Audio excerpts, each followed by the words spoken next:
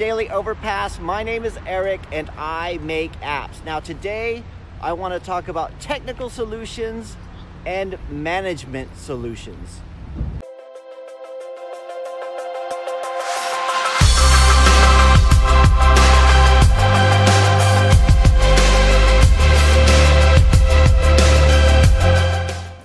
Alright, so today I'm coming to you from London. I'm just outside the British Museum, but I had a client meeting nearby. And you know what? I've been wearing a suit a lot lately in these videos. I don't know if you guys have noticed it because we've had a lot of new projects starting up. So I've been meeting with a lot of new clients, having that first initial meeting about whether or not we can help them do their app or take over an existing app.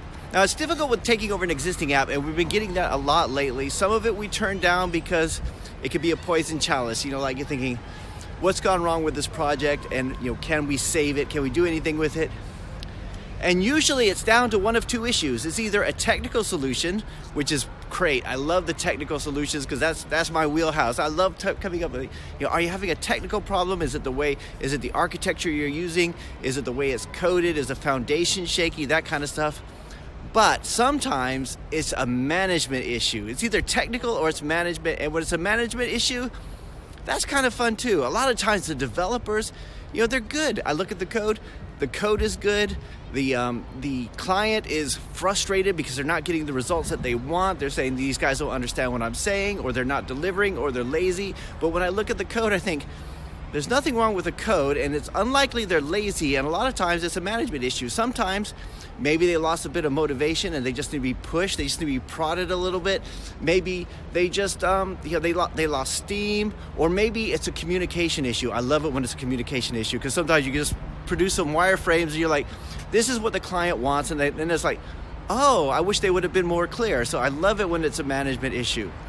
For years when I was working here in London at investment banks, as a software developer, I always had a manager, and a lot of times I could not stand my manager.